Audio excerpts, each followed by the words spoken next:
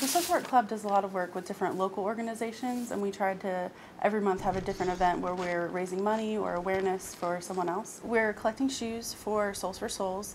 It's a nonprofit organization that sends shoes to third world countries and even some places here in the United States. And they take used shoes, new shoes, really any shoes. Even if they can't donate them or give them to people who can use them, they will grind up the soles to be reused and made recycled into new shoes.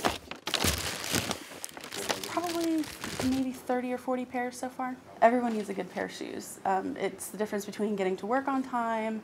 For some people, it's the difference between living, getting places that they need to go, especially if you don't have a car. A good pair of shoes can make a real difference in your life. Come to the social work office and drop off any shoes that you have. Everyone has, I know I have tons of shoes that I don't wear all the time, so if you have anything that you want to donate, we'll take it all. Any pair of shoes can help.